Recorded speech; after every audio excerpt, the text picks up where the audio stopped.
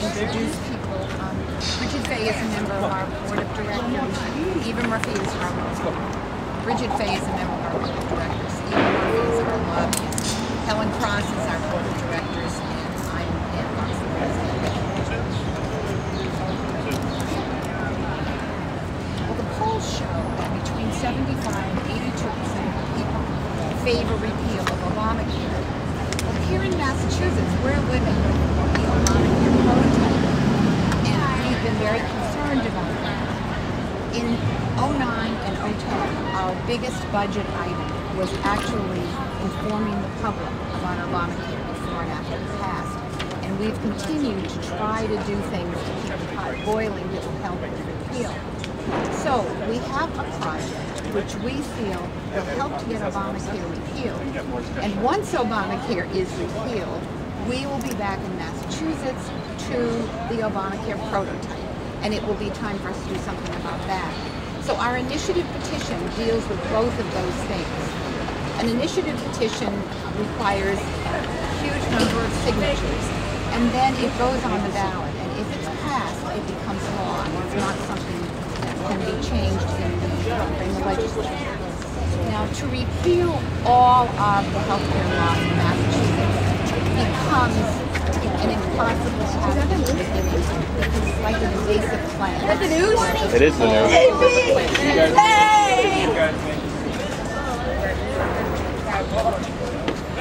So what we've decided to do is to work to repeal the individual mandate.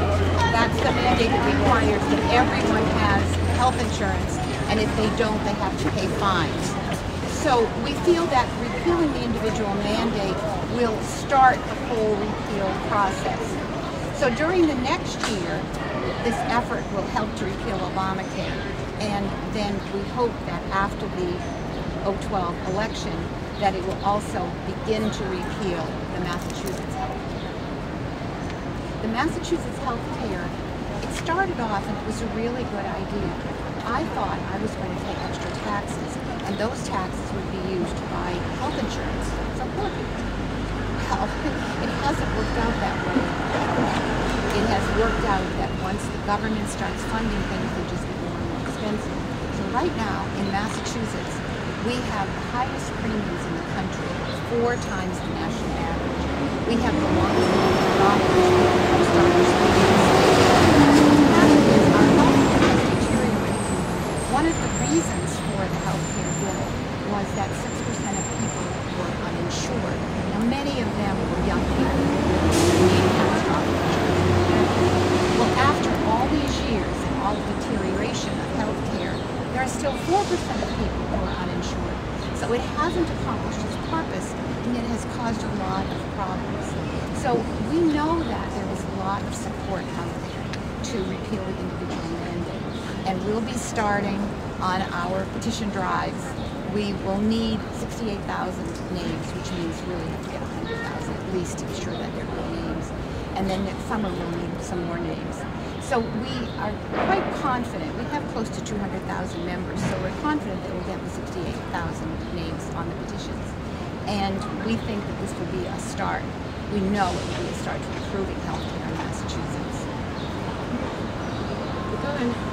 What do you want as an alternative? What do you think would work? Do you really want to do it? Well, the absolute best is when it's not funded by general revenue. It's funded through insurance. Now, it's a long explanation, but when you go to the hospital, if you're insured, you partly cover people who are uninsured. The hospital has to come out with it in the end. So we are already partly covering people who are uninsured, but we're covering them with linked to costly medicine, not to general revenue. Medical costs are going up faster than a lot of other things. But if you look at necessities, housing, clothing, food, and medical, we're paying about the same percentage as we were in the 40s. It's just that the others are a smaller percentage of benefits prior. I think the reason is in the 40s we were buying Model Ts, and now we're buying Lexus, and they cost more. So you have to link the funding to the way medical costs are going, not the way general revenue is going. Because with general revenue, it doesn't rise as quickly. And once there becomes a money situation, you're dealing with rationing. And this is what concerns us, is rationing and denial of care. Because, I mean, I don't even have to explain. Rationing says we're just not treating people who are a certain age, who have a certain condition, who have a certain past history. Then when they deny care, it isn't across the board like rationing. It's an individual. Well, you need a hip transplant, but you know, you're not really very physically active anyway, so that kind of thing. And unfortunately, the shortage of money is rising. And Massachusetts is becoming short much more quickly than the rest of the country because of our health insurance. Like why pro-life laws? How do you explain the life law? Because of the racial denial. Our mission statement in Massachusetts Citizens for Life is to work to protect life at all stages of development, from conception to natural death, through legislation, political, education, what have you, means. So we're talking about anyone whose care would be rationed or denied. And we're very concerned about that, and that's one of the main concerns we have about chronic. How do we get back on abortion? Well, Massachusetts is very different in that case from federal, because historically the federal government has not funded abortion, and in Obamacare there was a lot of abortion funding. In Massachusetts in the early 60s, the Supreme Judicial Court found, they said, that the Massachusetts Constitution required that we fund abortions. So since then, Massachusetts has been paying 100% of Medicaid abortions, whereas most states haven't been paying anything. So we're already paying for Medicaid abortions. Under the Commonwealth Connector, there are people who wouldn't have been eligible for Medicaid, whose abortions are now being paid for, and that is with tax money. There's a difference between tax money and private insurance. In the past, they were probably covered with private insurance. Right now, they're being paid with tax money. And we know that people don't want their tax money to be used to pay for abortion. But as I say, because of the court ruling in Massachusetts, it's not the same equation at all as it is nationally. Do you view this law as an anti-appropriate? We're looking at it much more in the sense that the way it's constituted, they're going to have to deny care. It could be care to the unborn, care to a pregnant woman, care to people with disabilities. They're going to be denying care, and that's the pro-life concern. Who's denying this care? Who's doing the rationing? Well, it's actually mostly the state, because they're covering, I think it's 3 times the poverty level. A family of 4, it can have an income of like $64,000 and still come under this Commonwealth Connector. I'm not positive of that, but it's much larger than you would think. And so anyone who comes under the Commonwealth Connector, but there's another connection. We lost our health insurance, my husband and I, last fall, because Governor Patrick put price controls on premiums, and the insurance companies could not function. So they had to drop plans. So it isn't just the state money that causes rationing.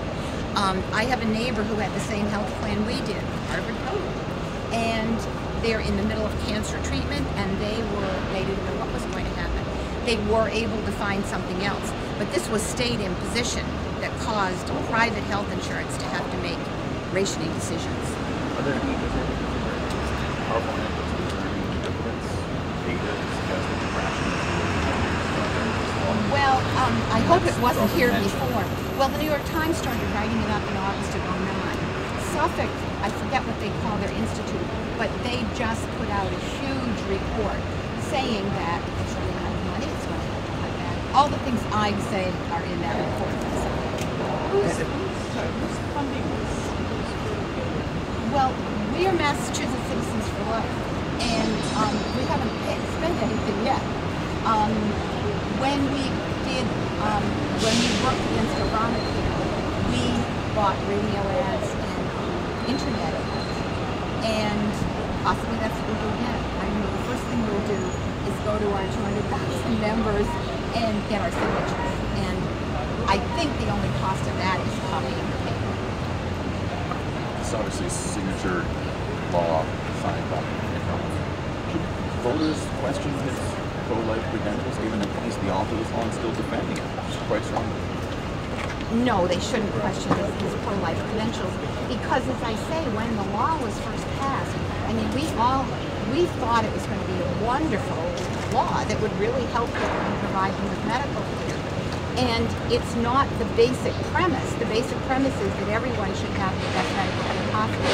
It's the fact that it was set up, and truthfully, but the fact that it's working the way it is and it's not working. So Mitt Romney meant very well when he started it. We are just concerned right now with the way it's going. He's still defending it, though. He still says this is the right thing. I mean, can you say this is actually denied care? This one. How do you square this? You know what? That's up to Romney. I have no problem with Romney. If he's the nominee, we will back him to the hill. And we are trying to do something to change, first of all, Obamacare, and then the Obamacare in Massachusetts. So you still feel like he's a strong pro-life candidate? That's a very good question. Actually, he's running for president, which will have nothing to do with the state. And we don't have a problem with him on pro-life. It's a very good question. The things that we in National Right to Life look at is because for president, we're looking at Obamacare. That's opposed to Obamacare. They call him the architect of Obamacare. And you say this is the architect of Obamacare. Yeah, Romney care. I mean, do you distinguish between Romney care and Obamacare? Well, I didn't use the term Romney care only because what we have here is universal insurance, and they are very similar, and that's why we can work on both of them at the same time. But it has nothing to do with him personally. Just as Obamacare has nothing to do with Obama personally, it's the system or the law that we're concerned with. What is our budget? We tried to do this a couple of weeks ago. It's a huge effort because the people who sign it have to get voter certification from their town halls. We discovered last night that out of 20 people from across the state, only 8 town clerks did it right. So today we have to go back to those town clerks and say, you only put one signature, the law requires 4. Now they get a training session. The state sends people out to this. And our people went in, innocent citizens, I need my certification. And we're not the only ones doing this. So it's happening together. And so we haven't had time to do anything else. And as I say, I don't really see it. I personally bought the name of the website. It cost $11. That's always been for money. Right. Yes. And so I don't really see expenses until maybe advertising next summer. And You don't think pro-life voters in Iowa and New Hampshire should take a look at this and say, they're kind of deciding to vote for president? You've got Citizens for Life in Massachusetts who knows this issue, follows this governor. I think that they should look at it and they should say which candidates are opposed to Obamacare, because our Massachusetts law isn't going to affect them except as it's the prototype. So what they need to be doing is to say which candidates are opposed to Obamacare. This is his record, though. They should look at his record. I know, but where we are now, these people are running for president.